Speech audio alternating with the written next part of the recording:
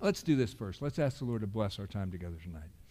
Heavenly Father God, we are just so thankful that we can come to you knowing you by your word, seeing you, seeing your character, how it is that you minister, how it is that you care, how it is, Lord, that you would go before us if we would but let you. And so, Lord, this evening, as we've come together, I ask that we would open our hearts and minds to receive everything that you have for us, that we would look at the examples that are put before us and recognize that, Lord, while this was written about a different time, oh, Lord, it works in our time. And so, Lord, we're thankful that we can come together, that we can worship you, lifting up our voices and our hands to heaven in praise of the one true and living God. We thank you. We praise you. It's in Jesus' name we pray. Amen.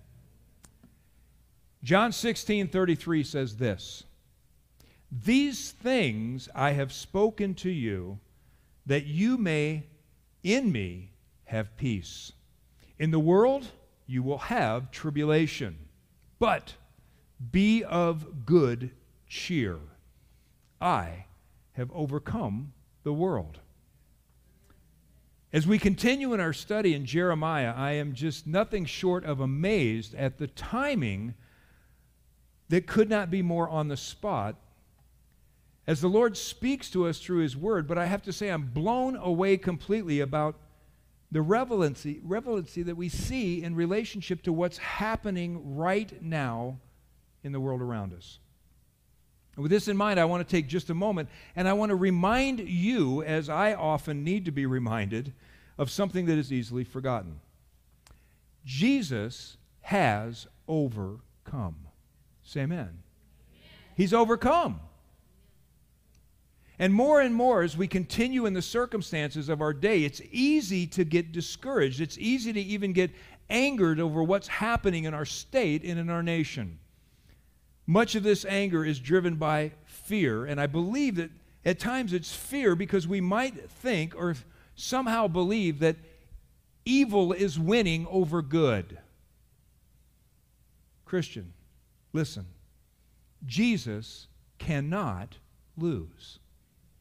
Those that are in him cannot lose. The war, it's already been won. He's told us ahead of time. He told us ahead of time about this time. Why? Well, he wants us to have peace. He wants us to understand that as he has shown us what is going to happen, as we see what's taking place, yes, is there tribulation in the world? Absolutely. In the world, around the world, throughout the world. So if lately you've found yourself beaten up, beaten down, angered, afraid, be of good cheer, for Jesus has overcome. In 1922, a lady by the name of Helen Lemmel was writing songs for, well, he was a little-known but soon-to-be extremely well-known pastor evangelist of the day, a guy by the name of Billy Sunday. You guys ever heard of that guy? Yeah. He was a little influential at that particular point in time. Things were rough in 1922. There were all kinds of issues and problems socially and culturally and even in the physical realms of things that were going on. It was not a good time for the country in relationship to hardship. And she penned this song, and it says, "O soul, are you weary and troubled? No light in the darkness you see? There's light for a look at the Savior, and life more abundant and free." And oh, this is the part that you'll remember. Turn your eyes upon Jesus. Look full in his wonderful face, and the things of this earth will grow strangely dim in the light of his glory and grace. Guys, we've got to keep our eyes focused on Jesus. Don't allow the things that are happening, even as tonight we go through and we see and we go, wow, this is clipped right from the headlines. Yes, it is. It's the very same thing that was happening then that's repeating and happening now. But Jesus has told us ahead of time. Why? So that we would have peace. So that we wouldn't fall apart. So as we continue, remember that we stand in His grace. Amen? Amen. In verse 1 of chapter 36 of Jeremiah's message, it says, "Now it came to pass in the 4th year of Jehoiakim, the son of Josiah, king of Judah, that this word came to Jeremiah from the Lord, saying, Take a scroll of a book and write on it all the words that I have spoken to you against Israel, against Judah, and against all the nations from the day I spoke to you, from the days of Josiah even to this day. It may be that the house of Judah will hear all of the adversities which I purpose to bring upon them, that everyone may turn from his evil way, that I may forgive their iniquity and their sin." And so the Lord comes to Jeremiah, and He says, I want you to write this down. Now, He was already writing it down. I mean, obviously, He must have written something down, or we wouldn't have the book of Jeremiah. There's a chronicle, but He wants Jeremiah to write specifically the words that He's calling. And He says, I want you to write down everything that I'm saying, specifically concerning Israel and Judah and the other nations' rebellion. Basically, the Lord says, I want you to write a part that will be the Bible. I want you to write this stuff down so that people may read it and turn back to me. The Lord's desire was not destruction for Judah. The Lord's desire was not destruction for Israel, but restoration. His desire is that people would turn from evil so that He can forgive their sins and their iniquity. It says, Then Jeremiah called Baruch, the son of Neriah, and Baruch wrote on the scroll of the book at the instruction of Jeremiah all of the words the Lord which He had spoken to him. There's always those that like to claim that the Bible is not God's word because it was written by man. You ever heard anybody say, well, it's just a collection of writings by men. How can you say that it's God's word? Well, this is the process that God uses when He decides to have something written on His behalf. The Word of God comes through men. It comes by inspiration. God speaks to Jeremiah. He then in turn speaks to Baruch, and Baruch writes it down. That's how it works. In 2 Timothy 3:16, we know that it tells us that all Scripture is given by the inspiration of God, that it's profitable for doctrine and reproof and correction and for instruction of righteousness. So God tells Jeremiah, Jeremiah tells Baruch, Baruch writes it down. Pretty simple, isn't it? Jeremiah commanded Baruch, saying, I am confined and I cannot go into the house of the Lord. You go therefore and read from the scroll which you have written at my instruction, the words of the Lord, in the hearing of the people in the Lord's house on the day of fasting. And you shall also read in the hearing of all Judah who come from their cities, that it may be that they will present their supplication before the Lord, and everyone will turn from his evil way. For great is the anger and fury that the Lord has pronounced against this people. And Baruch, the son of Neriah, did according to all that Jeremiah the prophet commanded him, reading from the book the words of the Lord in the Lord's house. Jeremiah has yet to be, we will see it happen, but yet to be imprisoned at this time. But most likely he had been banned from the temple. They didn't like his message. They didn't like his words. The things that he was saying was not in line with what the think of the culture was. So they were doing everything they could to silence him. And so he sends Baruch out to read that which he's written. And it says, Now it came to pass in the 5th year of Jehoiakim, the son of Jesse, king of Judah, in the 9th month, that they proclaimed a fast before the Lord to all the people of Jerusalem and to all the people who came from the cities of Judah to Jerusalem. Then Baruch read the book of the words of Jeremiah in the house of the Lord, in the chamber of Gemariah, the son of Shaphan, the scribe, in the upper court, at the entry of the new gate of the Lord's house. He did this in the hearing of all the people. When I get to heaven, I want to talk to Baruch. I want to meet this guy. I mean, this guy was a warrior. I mean, he's a scribe. He's writing things down. He was kind of Jeremiah's secretary, right? I mean, most failed boss ever, all right? I mean, Jeremiah didn't get any traction on his message. He had been, up to this point in time, accused of not only treason, but he'd been issued death threats. He was told he needed to be quiet. He was anything but popular. The people in his own hometown wanted to kill him. And so here's the idea. Your boss in this position comes to you and say, hey, I can't go into the blender, so I'm sending you. And this guy goes. I love this guy. When Yahu, the son of Jeremiah, the son of Saphan, heard all of the words in the Lord's house, he then went down to the king's house and to the scribe's chamber where all the princes were sitting. Elisamiah, scribe, Delaiah, the son of Shemaiah, Elnathan, the son of Abkor, Jeremiah, the son of Saphan, Zedekiah, the son of Hananiah, and all the princes. You go home and practice these later too. Then Yahu declared to all the words that he had heard when Baruch read in the hearing of all the people. Therefore, all the princes, Yehudai, the son of Nethaniah, the son of Shalemahu, the son of Cushai, to Baruch, saying, take in your hands a scroll from which you have read in the hearing of the people, and come. So Baruch, the son of Neriah, took the scroll in his hand, and he came, and he said to him, sit down now and read it in our hearing. So Baruch read it all, and he read it in their hearing. Baruch reads the scroll in the temple, and he gets the attention of the princes. These would have been the local leaders, the politicians, if you will, the legal leaders, the religious leaders. These were the up-and-comers, the princes, those that were tied to and related to the system of rule.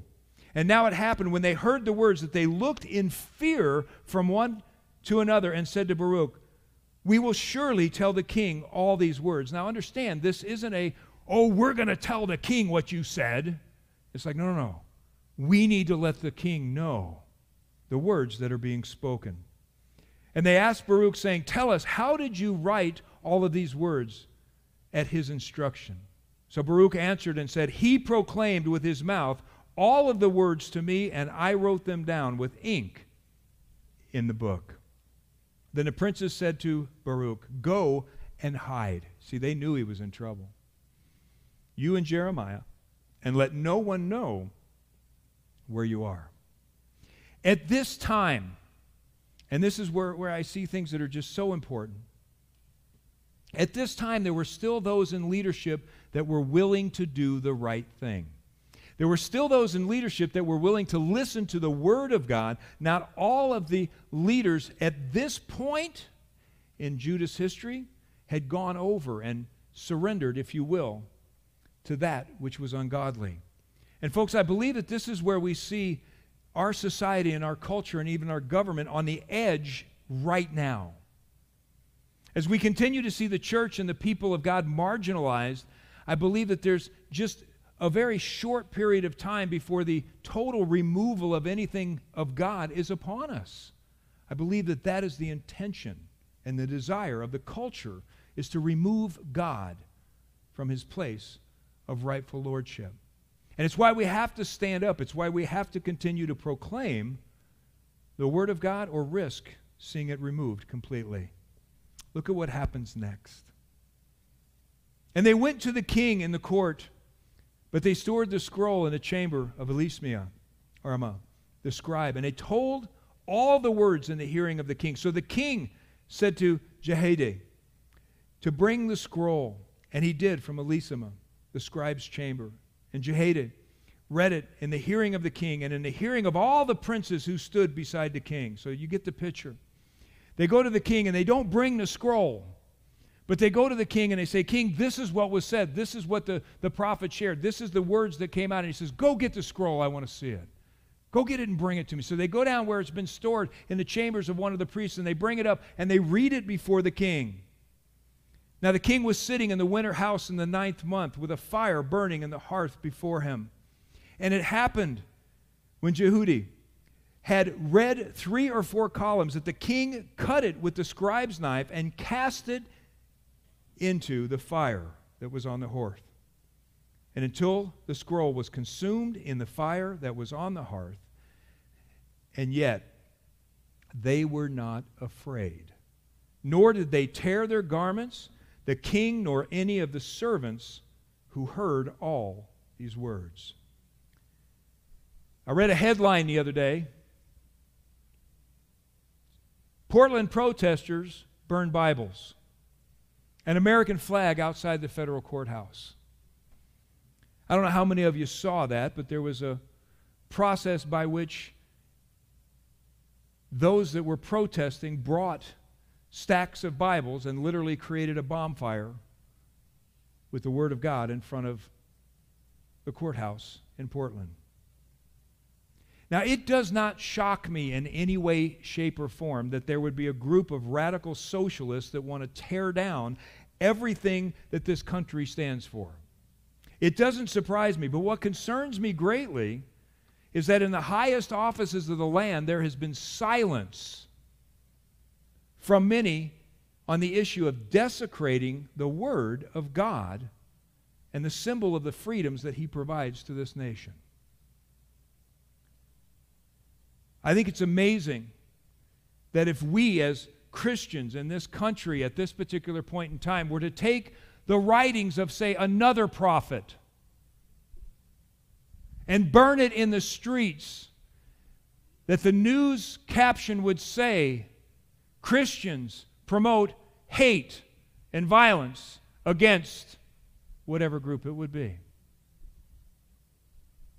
Not only was this tolerated, it was embraced as a free expression of speech. Guys, we're so close. We're so close that for so many, they don't understand, they don't reason, they don't recognize what's happening in this generation and in this time. What we're seeing in the streets is the same thing that was happening in the king's palace when the Word of God was being burned and the people had no fear. No fear. Folks, we're going to find ourselves as a nation in the same place as Judah. If we don't confess, if we don't turn from our sin and call out to God to forgive the sins of this nation. And I don't think that there would have been a time in my life that I ever thought that I would have said that specifically about an instant time. We've seen it coming.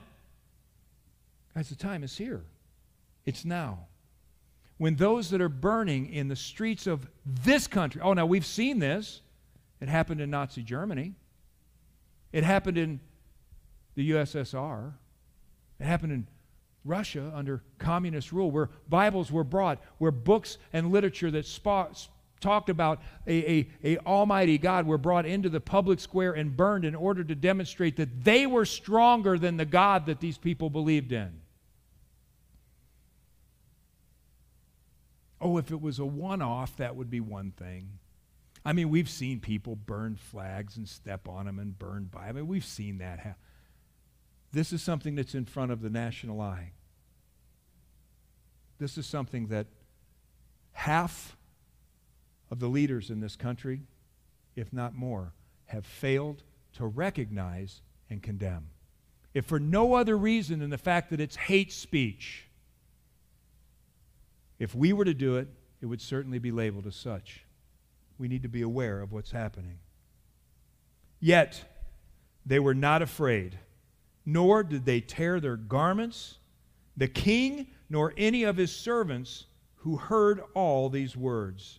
Nevertheless, Elnathan, Delai, Jeremiah implored the king not to burn the scroll, but he would not listen. And the king commanded Yerachmeel, the king's son, Sariah, and the son, Azariah, and Sheah-mehu, the son of Abedel, to seize Barak, the scribe and Jeremiah the prophet, but the Lord hid them.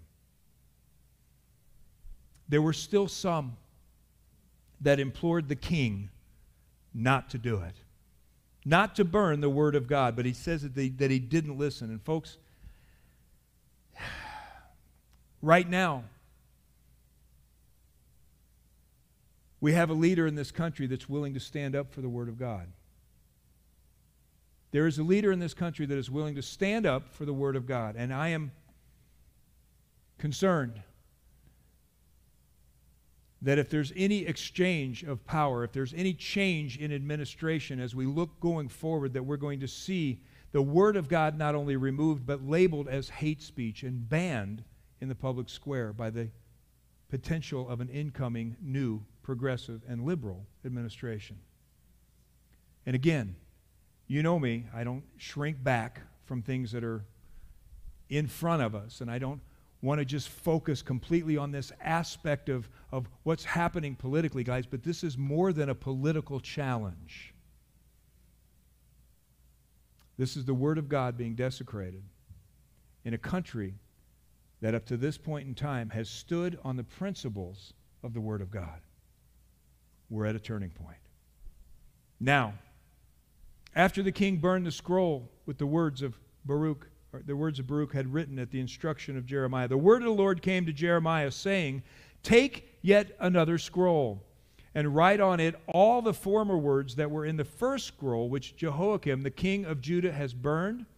And you shall say to Jehoiakim, king of Judah, thus says the Lord, you have burned this scroll, saying, why have you written in it that the king of Babylon will certainly come and destroy this land? And because man and beast to cease from here. Therefore, thus says the Lord concerning Jehoiakim, king of Judah, he shall have no one to sit on the throne of David, and his dead body shall be cast out into the heat of the day and the frost of the night. And I will punish him, his family, and his servants for their iniquity. And I will bring on them, on the inhabitants of Jerusalem, and all the men of Judah, all the doom that I have pronounced against them, but they did not heed.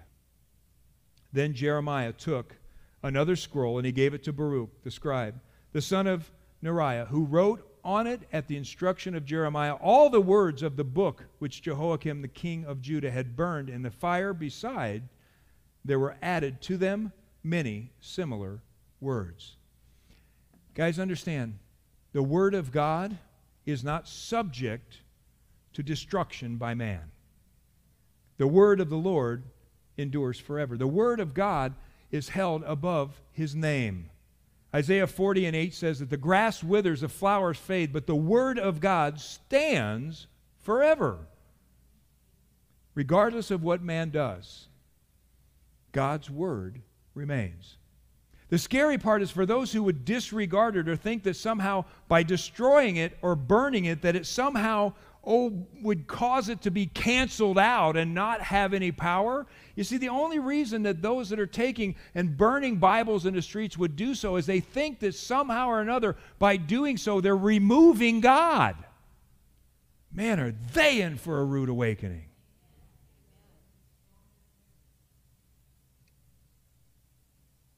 But what do we do about it? You know, one of the things that has been so amazing in this country up to this point in time, and now you watch what's going to be the outcome and the moving forward on this whole aspect of this cancel culture that we see. As soon as the removal of God's word, because it's offensive, becomes popular, watch the word of God start disappearing in the places where you found it regularly. They'll no longer have it on the bookstores in Walmart or even the dollar store that's had Bibles for years and years. You got to be careful because they miss pages. That's why they're $1. One place that I know won't quit distributing Bibles is the Gideons. Isn't that right, Doyle? We're going to keep getting scriptures out there. But it may come a time where Bibles literally become contraband in this country. You see, we can't fathom that. It's like, wait a minute. Man, I can't walk into any store anywhere. I can't go into somebody's house and they got 2 or 3 Bibles. Some of you got Bibles you don't even use. Right? Old ones, big. You got that big family Bible that, everybody wrote in, but nobody ever opened up and read.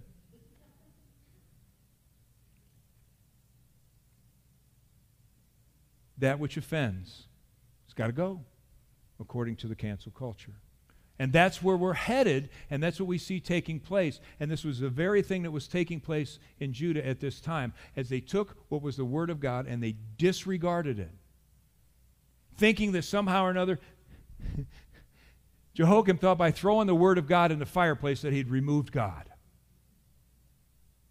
God comes back through Jeremiah and says, no, you go tell him that I've got a message for him. It's not going to be pretty. And not only that, he will not have to succeed him, anyone in his family that will reign in the place of David's throne. Now, King Zedekiah, the son of Josiah, reigned instead of Coniah, the son of Jehoiakim. From Nebuchadnezzar, king of Babylon, made him king in the land of Judah. But neither he nor his servants nor the people of the land gave heed to the words of the Lord, which he spoke by the prophet Jeremiah. Now, Jehoiakim's son is also what we would have learned by name called Jehoiachin. And we talked about how he was one of these guys that got to rule for like 3 months. So when Jehoiakim died, his son went in, and he was there for 3 months before Nebuchadnezzar came in and replaced him with Zedekiah, because Zedekiah was a puppet king.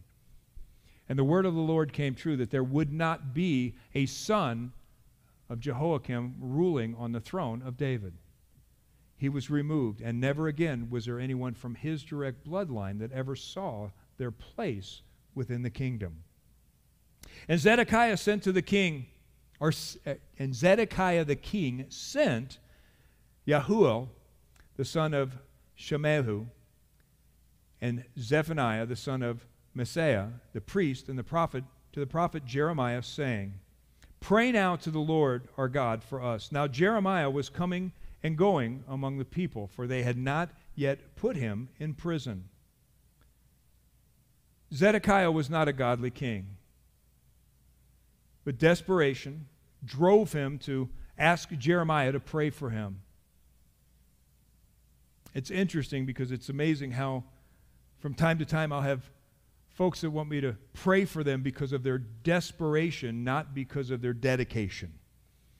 And while desperation is a good reason to call out to God, if it's not going to be followed by dedication, then it's pretty much so a matter of being a self-serving prayer. And this is what Zedekiah was doing. He wanted to see if he could get the prophet on him. Can you go talk to God? Can you go get him to change his mind?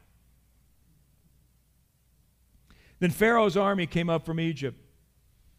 And when the Chaldeans who were besieging Jerusalem heard the news of them, they departed from Jerusalem. Now you remember we talked about this historically. We talked about how there was a period between the first siege and the final siege to where Egypt massed an army and came up on Judah's behalf to confront Babylon. And when they started coming up from the south, the Chaldeans, the Babylonians, pulled off the siege of Jerusalem to go encounter them and to go face them. And during this time, it was thought that there was some sort of reprieve, there was some sort of deliverance, and those that were inside Jerusalem, and those especially in leadership, thought that a miracle had taken place. God must be favoring them now, because all of a sudden the threat was gone. The Chaldeans have pulled off, the siege is over, they were able to go outside, they were able to re-establish some normalcy to life. Things have returned. Things are good. But they weren't. Because the problem still existed. And guys, this is a warning that I want us to have in relationship to our mindsets and going forward.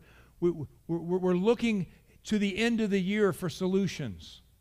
Praying for solutions at the end of the year. Let me tell you what happens at the end of the year is not the solution. The solution is the people of this country need to turn to God. That's the solution. Or there might be a reprieve. It might be that the Chaldeans pull the siege off for a little while to go engage somewhere else, but understand, they're coming back.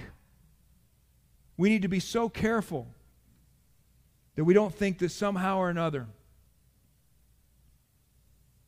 that a temporary reprieve will solve the problems of a nation that rejects the living God.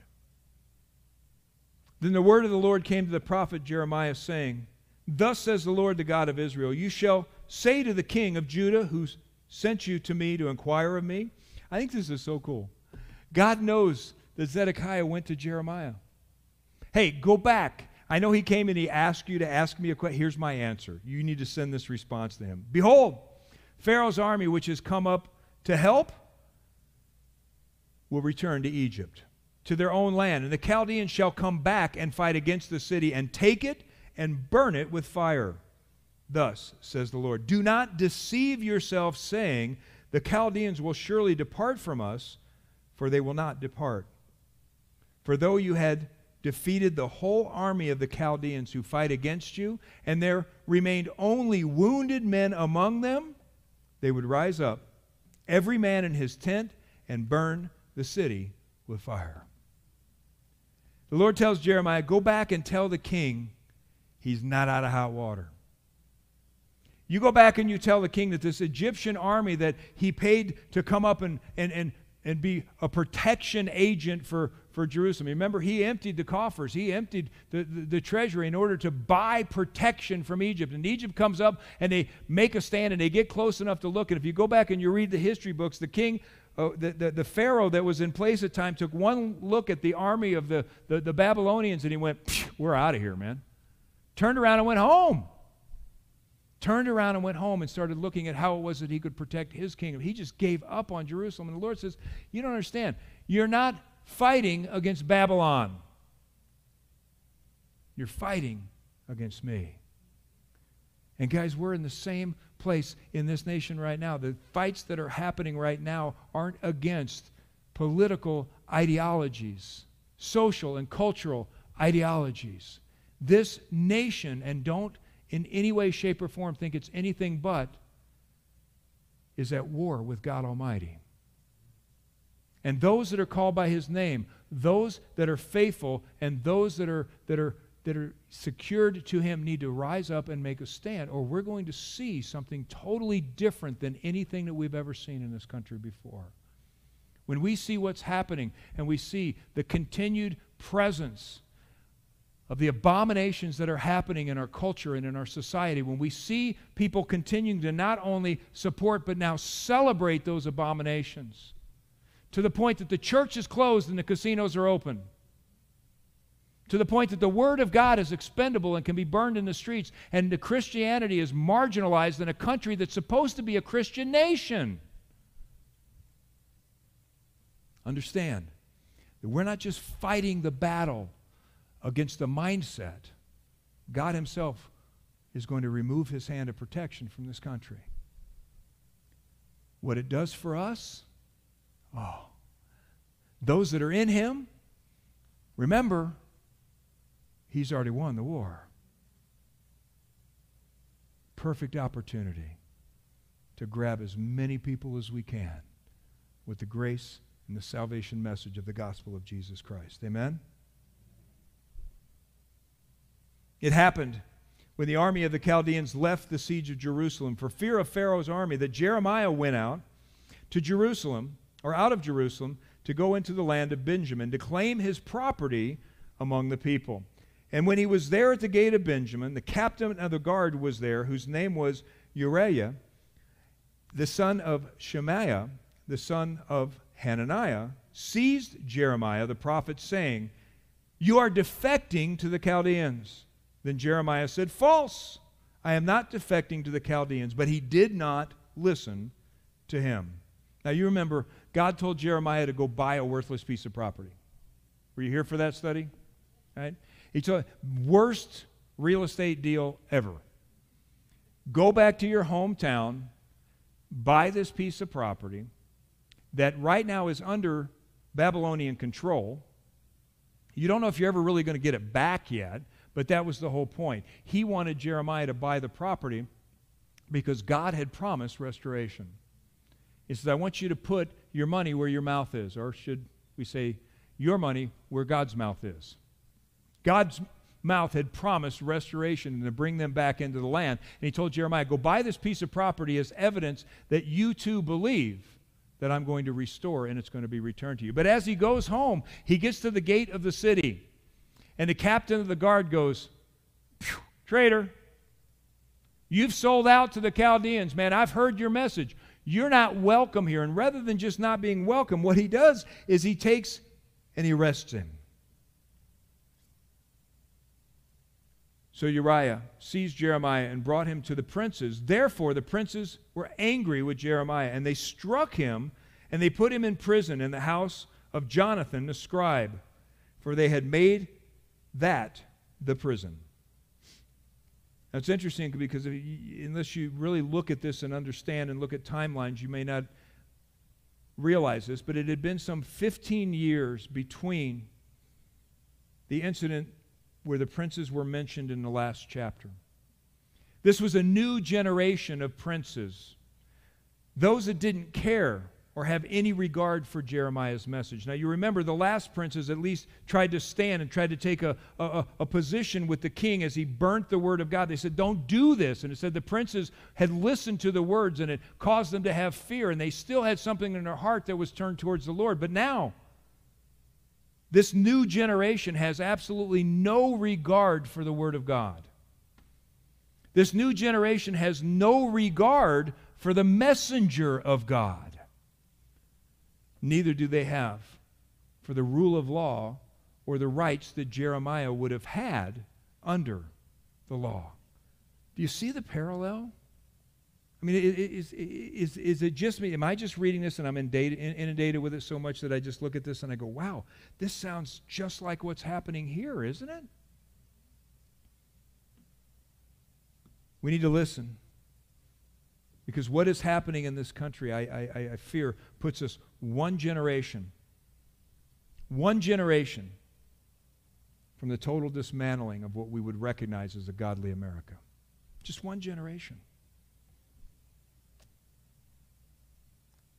We're seeing the rights that we have so long held as the bedrock of this country. I never thought in my lifetime that I would ever see a time when the government would come and shut down the churches. Oh, we talked about it. I mean, we've been preaching on it for years. I mean, I can remember standing in this very pulpit and saying that if they come through the door, and if we have to die for what we believe, then we'll do so.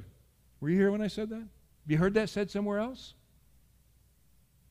It isn't that I didn't think it would happen. I just didn't think it was going to happen so quickly.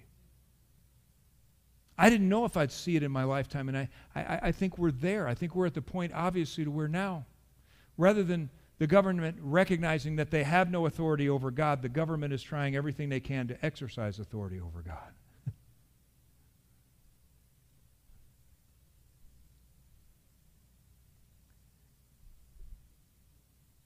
I fear that this nation is headed for the same bondage that we see Judah headed for the exact same reason.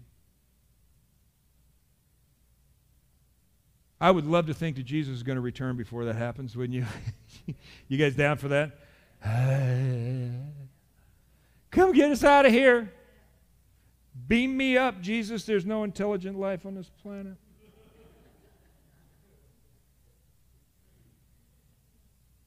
But if the Lord tarries, things have the potential to change drastically in this country, beyond anything that we would have ever thought. Oh, and I know we're not citizens of this world. Our citizenry is in heaven. And there's those that say, well, we're just passing through. We're just sojourners. Why would we be concerned? Why don't we just huddle down and just do church? And even if we have to go underground, that's okay. We'll just wait for the Lord to come back. Because that's not what He told us to do. The Lord didn't tell us to run and hide. He said to go and spread the gospel. He didn't say cover and conceal. He said reach out and heal. He didn't tell us to shy away. He told us to stand up, to speak up, to be light to the world. And we are surrounded by the darkness in this world, and there is but one light, and that light is Jesus Christ. And as the keepers of that light here, if we don't let it shine, It's not going to. You see, remember, I started with a very uplifting word because this is a hard message. It's hard because, God, we're already just, Pastor, come on. Can we go to a happy verse? Can't we just go somewhere else in Scripture? No. Well, sure we can. Here we go. You ready? 2 Chronicles 7:14. If my people who are called by my name will humble themselves and pray and seek my face and turn from their wicked ways, then I will hear from heaven, forgive their sin, and heal their land. Guys, we're the remnant. We're the remnant. And as we would do all that is within us to be faithful, we need to remember that there are so many that are out there that are in need of understanding that complacency is not an option. There is no other solution. Either as a country we return to God or we go into bondage. When Jeremiah entered the dungeon and the cells, and Jeremiah had remained there many days, then Zedekiah the king sent and took him out. And the king asked him secretly in his house, and he said, "Is there any word from the Lord?" And Jeremiah said, "There is." And the king said, "Great, what is it?" I'm paraphrasing. "You shall be delivered into the hand of the king of Babylon." No, that's not the word I was looking for. Zedekiah pulls Jeremiah out of the prison that he's in, where he's been beaten and where he's been struck and where he's been starving. And he says, "Now what is the Lord telling you about the situation?" Now it would have been really easy for Jeremiah to say, "Things are going to get better, king.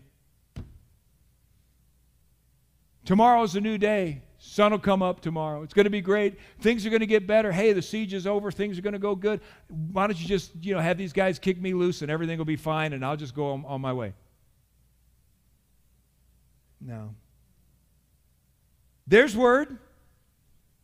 You're going to be delivered into the hands of the king of Babylon. Moreover, Jeremiah said to King Zedekiah, "What offense have I committed against you? Against your servants or against the people? What have you, that you have put me in prison?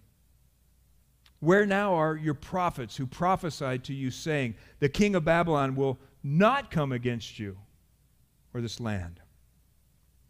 Therefore, please hear now, O my lord the king. Please let my petition be accepted before you, and do not make me return to the house of Jonathan, because they're going to kill me."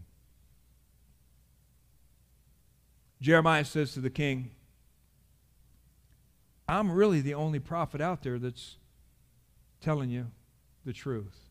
Where are all your other prophets? Where are those that are also telling you that everything's going to be okay? How come they're not in prison with me? How come this isn't all prophets go to prison? How come it's just the one with the truth? Why is it that everybody else gets to play by one set of rules and I'm being subjected to another set of rules?" But then he petitions the king. Jeremiah was just a man like you and I are. He was concerned for his own well-being, his own safety, and he was being miserably treated. He was being literally starved to death and beaten to death on a daily basis in this prison within this administrator's house. And he goes to the king and he says, "Can you at least not send me back to Jonathan's house, because they're going to kill me?"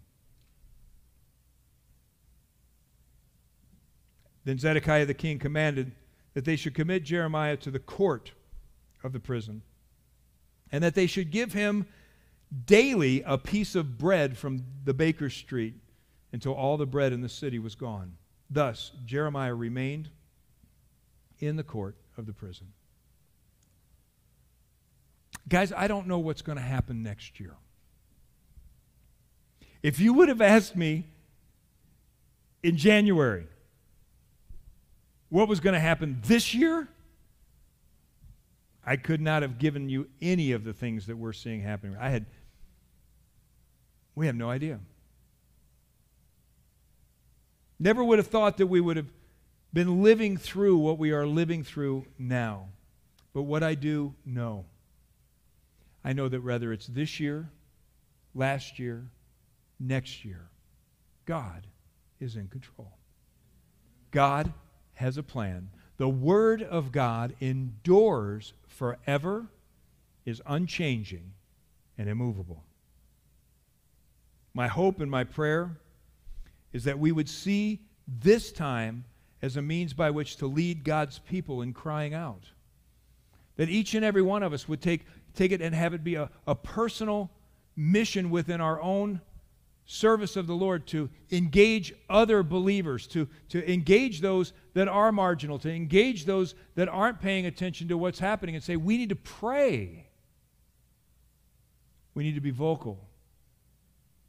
We need to be those that are standing up for the Word of God so that it doesn't disappear from sight, so that they don't get to the place to where the king is burning the Word of God and no one has any fear. Whatever comes, with every breath that is within me, with every ounce of strength that I have, from here, as long as we're able, we will proclaim the Word of God and the gospel of Jesus Christ. Amen? That we will do. That we will do. Doors open, inviting, welcoming, because this is Jesus Christ's church. He opened it, only He can close it. And to this point, the door remains open because He has placed before us an open door. Amen? Amen. Remember this. These things I have spoken to you, that in me you may have peace. In the world, you will have tribulation, but be of good cheer. I have overcome the world. Heavenly Father God, we thank you. And Lord, we come before your throne of grace.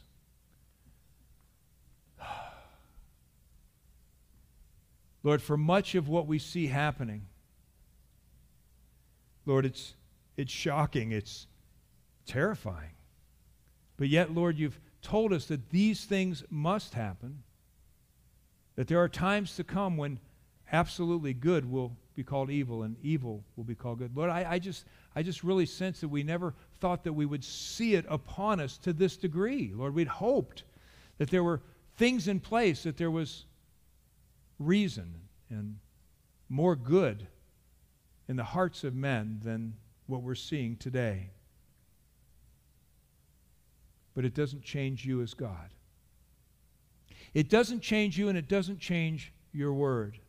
And as we see, by way of example here with Jeremiah, how he continued, I love this. Is there any word from the Lord? Yes, there is. You're going down. The word from the Lord is that His conditions for surrender have not changed. Surrender and salvation only come through Jesus Christ. Not through a political movement, not through chaos in the streets, not through who wins or who loses or what is promoted, or through the attempts to destroy God by destroying His book. No. The terms of God's surrender and salvation remain the same. Faith in Jesus Christ, the only true and living God, the way, the truth, and the life. So, Lord, we ask that you would just continue to strengthen us. Give us opportunities. Put us in that place, Lord. It's not all about raging in battle, Lord. It's about speaking a kind word. It's about ministering to a lonely heart, to a feeble heart, to a scared heart, to an anxious heart. And Lord, they're all around us. Ministering to them the love and the grace and the mercy that you would show to us if we would but ask. The whole purpose for Jeremiah writing it down was so that the people would read it, turn from the evil, and receive forgiveness and salvation. And Lord, that's our prayer for this country and for all that are in it. We ask these things in Jesus' name we pray. Amen.